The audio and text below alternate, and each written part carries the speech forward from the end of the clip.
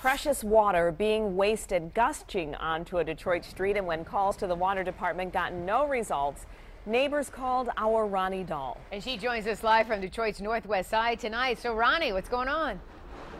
This all started when crews were upgrading some equipment in the area. One wrong move and this is what you have. Water flowing at a rapid pace right out here into the roadway. Well, it was made a top priority, so why hasn't it been fixed yet? Hour after hour, day after day, countless gallons of precious water is being wasted, like money just being tossed down the drain. That's a lot of water. Thousands of gallons, I'm sure that. The trouble started a couple days ago when crews replaced the old worn-out fire hydrant at the corner of Finkel and St. Mary's. We ended up hitting a stem valve.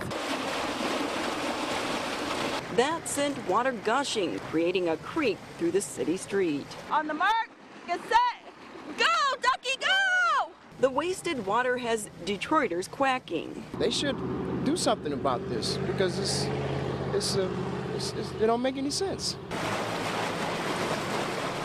With all these water shutoffs and things going on in the city, you wonder how come they can't channel this water to their homes instead of letting it go flowing in the streets. This is crazy out here. They need to hurry up and come fix it. A spokesperson for the Detroit Water and Sewage Department says stopping the water from flowing isn't a quick fix. We have to call Ms. Dig to be sure where we're going to dig is actually the right area. And that way we can keep our water safe as well as keep our contractors safe who are out there. Waiting for Ms. Dig can take up to 72 hours. In that time, repairs can't be made and the water can't be shut off. And so it continues to flow freely. If you're in need, get out here with a bucket, take it, boil it, and you're good to go. You know, no bill, no nothing. So many people in Detroit without water right now. So if you need some, like he said, grab your bucket, come on out here, put it under there. Because they say this is safe, it's clean, and you know what, it's going to be flowing like this until at least tomorrow. We're told that this is not repaired right now because this is on the same line as a school. They didn't want to shut off the water to the school, so they're going to wait until Saturday when the school is closed. That's when this repair will be made, and so we'll of course be checking in to make sure it is. One other thing before I go, I want to remind Detroiters, you do have another avenue when you have issues out there. Don't forget about your city council members.